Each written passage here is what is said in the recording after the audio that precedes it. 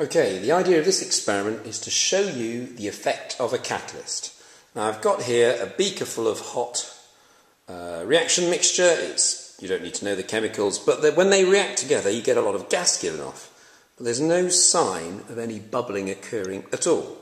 I'm just going to transfer a small amount of the hot liquid into a boiling tube. And then I'm going to add a catalyst. Now the catalyst I'm going to add is cobalt chloride, a pink solution, and if I just squirt the pink solution into the flask, you'll see, okay, the solution goes pink, and slowly you see a few bubbles start to appear. Not many, it's a bit slower than I expected, and you see the colour changing. The pink colour is going, it's gradually going brown.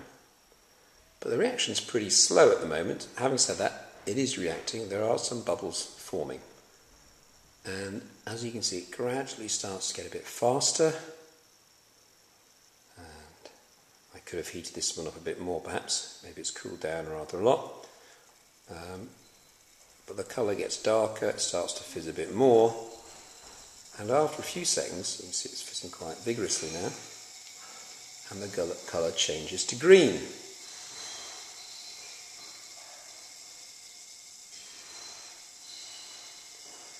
Now, the catalyst is speeding up this reaction. Without the catalyst there was no reaction at all, in fact, it was so slow. At least not the temperature we could heat it up to. But with the catalyst it's fizzing away quite merrily now. And remember, it started off pink and it's now green. The most important thing about a catalyst is that it speeds up a reaction without being used up. So at the end of our reaction, our catalyst should still be there. Now, at the moment, we haven't got any pink stuff left, but the reaction hasn't finished. And if we just give it a few more seconds, it's nearly finished reacting now.